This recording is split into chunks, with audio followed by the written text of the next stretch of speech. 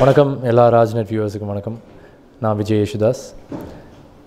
அடுத்ததாக நான் நடிக்க போகிற படம், அதாவது எனக்கு தனா என்ற டைரக்டர் வந்து அவர் டெபியூட்டண்ட்டாக ஸ்டார்ட் பண்ணியிருக்கிற இந்த படத்தில் வந்து படைவீரன் என்ற டைட்டிலில் நான் ஹீரோவாக நடிச்சிருக்கேன்.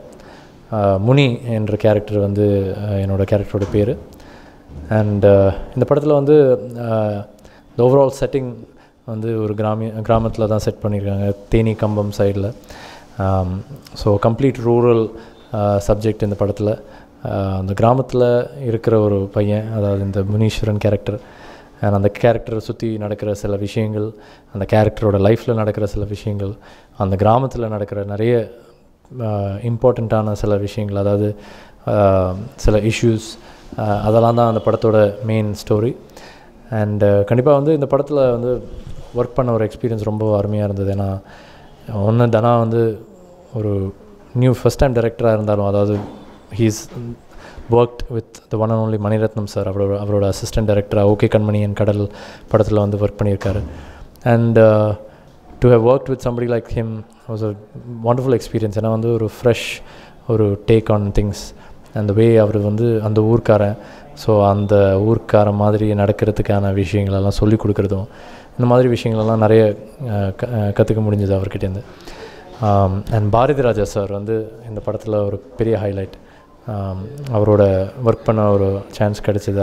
அதுக்கு தானே கிட்ட ரொம்ப ஒரு பெரிய தேங்க்ஸ் சொல்லணும். ஏன்னா legendary film maker for one, also wonderful actor. And அந்த கேமரா முன்னாடி எப்படி நடந்துக்கணும், எப்படி சொல்லணும், எப்படி ஒரு டைலாக் ப்ரெசென்ட் பண்ணணும், இதெல்லாம் அவருக்கு ரொம்ப நல்லா தெரியும். ஸோ அவர் கூட நடிக்கும்போது அதெல்லாம் ஒரு மாதிரி நம்ம வந்து அவர்கிட்டேருந்து கற்றுண்டாலே நம்ம நிறைய கற்றுக்கலாம். So it was a great experience working with him also. அதே மாதிரி Amrutha was a heroine for the film, new Qamar. And கண்டிப்பாக was a great experience working with her. And she really is going to be a wonderful surprise. இந்த படத்தில் ஒரு சர்ப்ரைஸாக இருக்க போகிறாங்க அவங்க. அண்ட் ஒன் பெரிய ஹைலைட் என் டிபார்ட்மெண்ட், அதாவது மியூசிக் டிபார்ட்மெண்ட்லேருந்து கார்த்திக் ராஜா சார், அவரோட இசை, அவரோட பேக்ரவுண்ட் ஸ்கோர் கண்டிப்பாக இந்த படத்தில் வந்து ஒரு பெரிய highlight. One of the most important things in this film இதாக தான் இருக்க போகுது. And to have worked on 1 or 2 songs in the film with him also is a privilege as a singer. And இந்த படத்தில் நான் நடித்தேன், அதனால் நான் தான் பாடணும் அந்த மாதிரிலாம் கிடையாது. மற்ற என்னோடய காலீக்ஸ் எல்லாம் பாடியிருக்காங்க இதில். And I wanted it that way. தனாவும் இந்த கேரக்டர் ஏற்ற மாதிரி என் வாய்ஸ் அதில் தேவைப்பட்டால் மட்டும் நம்ம யூஸ் பண்ணலான்னு மாதிரி தான் நாங்கள் டிசைட் பண்ணோம். அதுக்கேற்ற மாதிரி தான் நடந்திருக்கு. ஸோ ஓவரால் ஈவன் சினிமாட்டோகிராஃபி பார்த்திங்கன்னா ராஜ்வேல் ஒளிவீரன் அண்ட் எடிட்டர் புவன் ஸ்ரீனிவாசன்.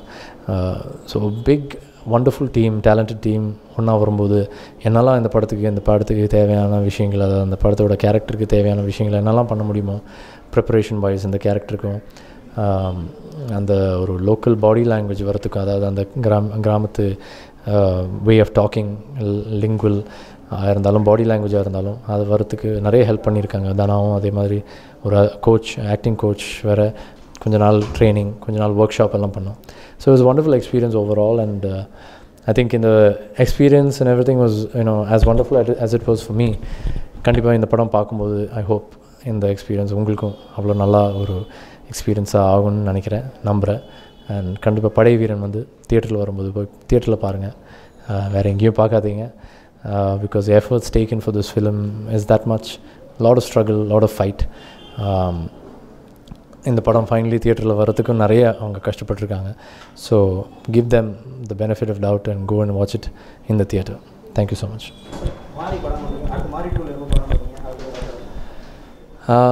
மாரி வாஸ் அ கிரேட் எக்ஸ்பீரியன்ஸ். நான் சொன்ன மாதிரி படைவீரனுக்கு முன்னாடி பண்ணது மாரி வந்து தான் இதுக்கு எல்லாத்துக்கும் ஒரு காரணமாக இருந்திருக்கு. அடுத்த படம் அதாவது வரணும்னா அது மாரி அவ்வளோ சக்ஸஸ்ஃபுல்லாக இல்லை, அந்த மாதிரி ஒரு ரோல் எனக்கு கொடுத்ததுனால தான் ஒரு ஃபுல் ஃப்ளெஜ்ட் ஹீரோவாக இப்போ இந்த படத்தில் தனா என்ன கேஸ்ட் பண்ணியிருக்காரு. அண்ட் அஃப்கோர்ஸ் இன்னும் வர படத்துலலாம் என்ன எப்படி வரும்னெல்லாம் தெரியாது. இது கூட நான் பிளான் பண்ணாமல் வந்த ஒரு விஷயம்.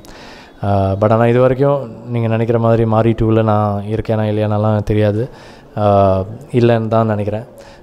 அந்த ஸ்டோரியில் தேவைப்பட்டால் அஃப்கோர்ஸ் அவங்க சொல்லியிருப்பாங்க. பட் இது வரைக்கும் அந்த மாதிரியெல்லாம் இல்லை. நானும் கண்டிப்பாக ஒரு வாட்டி தனுஷ் கூட நடித்ததே பெரிய விஷயம். அது ஒரு பெரிய I enjoyed it so much. So அது இன்னும் நடக்குமா, அது இந்த படத்தில் நடக்கணும்னு அவசியம் கிடையாது, வேறு ஏதாவது படத்தில் நடக்கலாம் ஹோப்ஃபுல்லி. எனிவே எல்லோரும் மறுபடியும் சிங்கிங்கில் எப்படி நீங்கள் என்கரேஜ் பண்ணிங்களோ அதே மாதிரி இதுலேயும் என்கரேஜ் பண்ணுங்கள். All your prayers and blessings. Thank you so much. ராஜ்நெட் நேயர்கள் அனைவருக்கும் வணக்கம். என்னோடய பேர் தனா. நான் மணிரத்னம் சார்கிட்ட அசிஸ்டண்ட்டாக ஒர்க் பண்ணிவிட்டு இப்போது படைவீரன்கிற ஒரு படத்தை இயக்கியிருக்கேன். இதில் பாரதி ராஜா சார், விஜய் யேசுதாஸ், அகில், Amrita, director Manojkumar sir, Kavitha Bharathi sir இவங்கெல்லாம் நடிச்சிருக்காங்க. படம் வந்து தேனி மாவட்டத்தில் இருக்க ஒரு சின்ன கிராமத்தை பின்பலமாக கொண்ட ஒரு படம். அங்கே இருக்கிற மனிதர்களோட நல்லவை கெட்டவை எல்லாத்தையும் கலந்த ஒரு மனுஷங்களோட ஒரு கதையாக இதை பண்ணியிருக்கேன் நான். கார்த்திக் ராஜா சார் மியூசிக் பண்ணியிருக்காரு. இதுக்கு வந்து இன்றைக்கி இருக்கிற ட்ரெண்டாக இருந்தாலும் இன்றைக்கி இருக்கிற ட்ரெண்ட் இருக்கணும், ஆனால் பட் ஒரு கிராமம் சார்ந்ததுனால ஒரு 90s 80s ஃப்ளேவரும் இருக்கணும் அப்படிங்கிற ஒரு ஒரு விஷயத்த ரொம்ப அழகாக பண்ணி கொடுத்துருக்காரு கார்த்திக் ராஜா சார். கேமராமேன் வந்து ராஜவேல் மோகன், அவர் வந்து ராஜீவ் மேனனோட அசிஸ்டன்ட். காஞ்சனா 2 நெடுஞ்சாலை இதோட கேமராமேன். ஒரு கிராமத்து படம் தானே, அது வந்து எல்லாம் ஒரே மாதிரி தானே இருக்கும் அப்படின்னு வந்துடக்கூடாதுங்கிறதுக்காகவே ரொம்ப கஷ்டப்பட்டு கிராமத்தை இது வரைக்கும் பார்த்துடாத ஒரு கோணத்துலையும் பார்த்துடாத ஒரு கலர்லையும் ஷூட் பண்ணியிருக்கோம். அது எந்த இடத்துலையும் இதை வேறு ஒன்றோட ஈஸியாக கம்பேர் பண்ணிடக்கூடாதுன்றக்காகவே கஷ்டப்பட்டு அதை பண்ணியிருக்கோம். அவ்வளோ நல்லா பண்ணி கொடுத்துருக்காரு. கொரியோகிராஃபர் விஜி, அவங்க வந்து பிருந்தா மாஸ்டரோட அசிஸ்டன்ட், எங்களோட ஃப்ரெண்டு அவங்க. ஸோ அவங்க கொரியோகிராஃப் பண்ணி கொடுத்துருக்காங்க. ஆர்ட் டைரக்டர் சதீஷ், வேலையில்லா பட்டதாரி 2 இப்போ பண்ணிகிட்ருக்காரு. அவர் என்னோடய ஃப்ரெண்ட். அவர் இந்த படத்தில் ஒரு நல்ல கேரக்டரில் ரோலும் பண்ணியிருக்காரு, ஆர்ட் ஒர்க்கும் பண்ணியிருக்காரு. எடிட்டிங் புவன் ஸ்ரீனிவாசன் பண்ணியிருக்காரு. அரிமா நம்பி, கணிதன், இப்போது இருமுகன் இதெல்லாம் பண்ண எடிட்டர் என்னோடய ஃப்ரெண்டாக வரும். ஸோ எல்லாமே எங்களோட ஃப்ரெண்ட் சர்க்கிள்குள்ளே நாங்களாம் சேர்ந்து பண்ண ஒரு படம் தான் படைவீரன். சார் இப்போ வந்து மணிரத்னம் வேலை பார்த்துருக்கீங்க, பாரதிராஜா வேலை வாங்கியிருக்கீங்க, இதோட அனுபவம்? மணி சார்கிட்ட நான் வேலை பார்த்துருக்கேன், பாரதி ராஜா சார்கிட்ட வேலை வாங்கியிருக்கேன்னு சொல்கிறீங்க. நிஜமாகவே இது பெரிய ஒரு கொடுப்பனன்னு சொல்லலாம். ஒரு 2 லெஜண்ட்ஸ் கூட சேர்ந்து வேலை பார்த்துருக்கோம் அப்படின்னு சொல்கிறது என்ன சொல்கிறதுன்னு தெரியல. மணி சார்கிட்ட வேலை பார்த்ததே ஒரு பெரிய ஒரு லைஃப்பில் ஒரு டேர்னிங் பாயிண்ட் தான். ஒரு நாள் கண்ணு திறந்து பார்த்தா மெட்ராஸ் டாக்கீஸில் இருக்கேன். அதுக்கப்புறம் 5.5 வருஷம் மணி சார் கூடயே இருந்திருக்கேன் அப்படின்னு நினைக்கிறதே வந்து இப்போயும் நம்ப முடியல. வெளியெல்லாம் வந்துட்டேன், துரத்தி விட்டுட்டாங்க. ஆனால் பட் இப்போவும் நாங்கள் வந்து அங்கே அசிஸ்டண்ட்டாக இருக்கோம். நாங்கன்ட்டில் எல்லாருமே, ஈவன் கார்த்திக் சார் நடிகர் கார்த்திக் சார் கூட இன்னும் தன்னை அசிஸ்டன்ட் டைரக்டர் தான் ஃபீல் பண்ணிக்கிறோம். அந்த மாதிரி தான் நாங்கள் எல்லாருமே. ஸோ அது அவ்வளோ ஒரு பெரிய கொடுப்பேன். அதே மாதிரி ஒரு இயக்குனர் இமயம் பாரதி ராஜா சார் நான் எடுக்க போகிற முதல் படத்தில் அவர் நடிச்சிருக்காருங்கிறது வந்து சாதாரண விஷயமே கிடையாது. அது அவர் என் மேலே நம்பிக்கை வச்சுருக்கிறதும் கூட என்னுடைய பாஸ் மணி சார் மேலே வச்சுருக்க நம்பிக்கைன்னு கூட சொல்லலாம். சரி, அவர்கிட்டேருந்து கற்றுக்கிட்டு வந்தால் இவனுக்கு ஏதோ கொஞ்சமாச்சும் விஷயம் தெரிஞ்சிருக்கும் அப்படிங்கிறதுனால கூட இருக்கலாம். ஸோ ரொம்ப சந்தோஷமான விஷயம் எனக்கு. இந்த படம் வந்து இப்போது முடியும் தருவாயில் இருக்குது. மே இல்லைன்னா ஜூனில் ரிலீஸ் பண்ணணும்னு பிளான் பண்ணிகிட்ருக்கோம். மக்கள் எல்லோரும் நீங்கள் தேட்டரில் வந்து படம் பாருங்கள். ஏன்னா எல்லா படங்களையும் போலவுமே இந்த படமும் ரொம்ப கஷ்டப்பட்டு தான் எடுத்திருக்கோம்.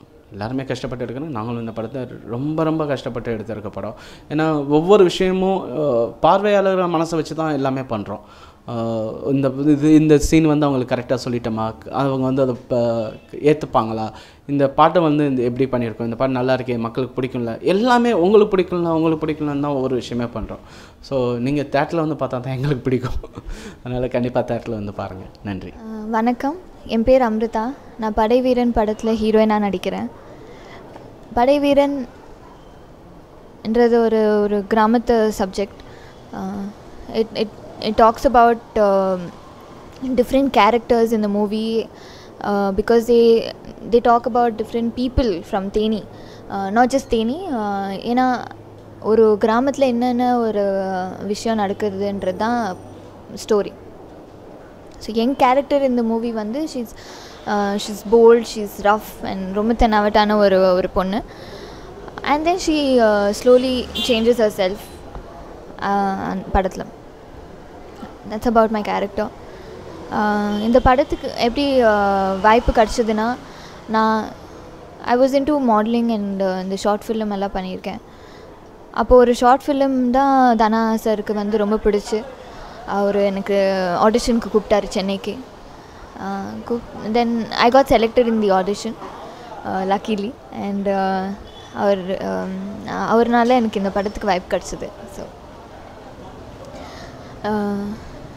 விஜய் பற்றி சொல்லணுன்னா, Vijay is dam friendly person. அவர் தோ he is come from a very strong background. அந்த ஒரு ஆட்டிடியூட் இல்லாமல் ரொம்ப ஃப்ரெண்ட்லியாக என்கிட்ட ஒரு கம்ஃபர்ட் ஜோன் க்ரியேட் பண்ணி நானும் ஒரு கம்ஃபர்டபுள் ஜோனுக்கு வந்தேன். ஸோ அதனால் இட் வென்ட் ரியலி வெல். அப்புறம் பாரதி ராஜா சார் பற்றி சொல்லணுன்னா, he plays a very important role இந்த மூவி. அவரும் விஜய் தான் ரொம்ப கதை. So and he is also very friendly, ரொம்ப நல்ல பர்சன். அப்புறம் வேறு கார்த்திக் ராஜா sir music director. He's come back after a long time and songs have come out really well. எனக்கு ரொம்ப பிடிச்சிருக்கு. And being a part of those songs I feel so blessed. ரொம்ப உங்களுக்கும் ரொம்ப பிடிக்கும். ரொம்ப கேட்சியான ஒரு songs. I'm sure you like it, you guys like it.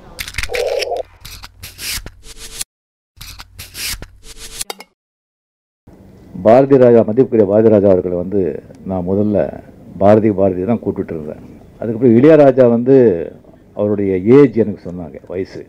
அதுக்கப்புறம் பாரதி சாரம் கூப்பிட ஆரம்பிச்சிருக்காங்க. அவருடைய உண்மையான ஏஜ் நீங்கள் தெரிஞ்சுக்கிட்டீங்கன்னா, கையெடுத்து கும்பிடுறவங்கெல்லாம் சாஷ்டாங்கமாக விழுந்துருவீங்க. பாரதி நம்ம கேபி சார் கிட்ட அவ்வளோ ஈஸி யாரும் பழக மாட்டார். இவர் என்ன ஓய், எப்படி இருக்கீங்க ஓய், யாரோ சொல்லுங்க ஓய், உங்கள் காலத்தில் யாரும் ஒரு ஹீரோயின் கூட நீங்கள் லவ் பண்ணலையே அப்படிலாம் கேட்குறாரு. பாரதி ராஜா சார் வந்து எனக்கு ரொம்ப பிடிக்கும். அவருக்கு என்ன பிடிக்கும், ஆனால் பிடிக்காது. நல்லா நடிக்கணும்னு ஒத்துக்கவே மாட்டாங்க. என்னை பார்த்தா எப்படியா அப்படின்னு பார்க்குறாங்க. என்னை வந்து கள்ளத்துக்குள்ளேயே அதுக்குள்ளே நடிச்ச ஹீரோவா என்னையே ஒத்துக்கலை, உன்னை எப்படியா ஒத்துக்கிட்டாங்க. ஆனால் எனக்கு வந்து இந்த தொழில்நுட்பத்தில் ஜாஸ்தி எனக்கு தெரியாது. அதெல்லாம் கமல் அவருக்கு தான் தெரியும், இந்த கேமரா எடிட்டிங்கு, ஸோ இந்த மிஸ்டிங் அதெல்லாம்.